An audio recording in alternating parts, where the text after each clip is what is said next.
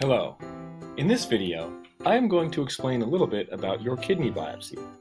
A kidney biopsy, also called a renal biopsy, is a procedure used to get 2 to 3 small pieces of kidney tissue to look at under a microscope. There are a number of different reasons for getting a kidney biopsy. It is most commonly done to find the cause and severity of a kidney disorder, which can often help your doctor choose the best treatment. The procedure can provide valuable information about your kidney disorder that we cannot get from blood tests or imaging studies alone. The procedure will be performed while you are awake. First, you will be put in the appropriate position. When we biopsy your original kidney, we have you lay face down so we can access your kidney through your back. For a biopsy of a transplant kidney, we can access it from your abdomen, so you will lay face up. Once you are positioned, we will take pictures of the kidneys with an ultrasound machine to locate the best site to do the biopsy. After the site is chosen, the area of skin of the biopsy site will be cleaned thoroughly with a cleaning solution. Next, you will be given a numbing medicine in the same area to minimize pain when the biopsy needle is inserted.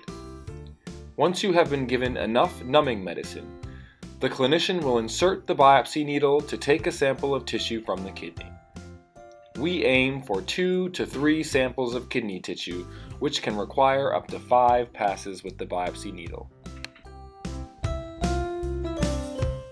Serious complications of kidney biopsies are not common, and that is why we can do the procedure as an outpatient, meaning you can go home the same day as the procedure.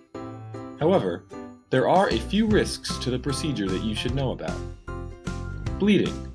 About 4 in 100 people who have a kidney biopsy will have blood from the biopsy site leak into their urine. This may cause your urine to turn bright red or brown. This blood is temporary and usually goes away on its own in a few days. 1 in 100 people may need to have their bladder flushed out with sterile water to help clear the blood. This is done by placing a catheter into your bladder. Less than 1 in 100 people who get a kidney biopsy may need a blood transfusion to replace blood lost from the procedure. About 1 in 180 people who get a kidney biopsy may need another procedure that involves the placement of a catheter into a blood vessel in order to reach the kidney and stop the bleeding. Lastly, less than 1 in 1,000 may need a surgery to remove the kidney in order to stop the bleeding. Pain. The most common complication of a kidney biopsy is pain. You may be given medication to reduce pain after the procedure, and it usually goes away within a few hours to days. The procedure also carries the risk of infection, which happens in about 1 in 500 cases. These infections can be treated with antibiotics.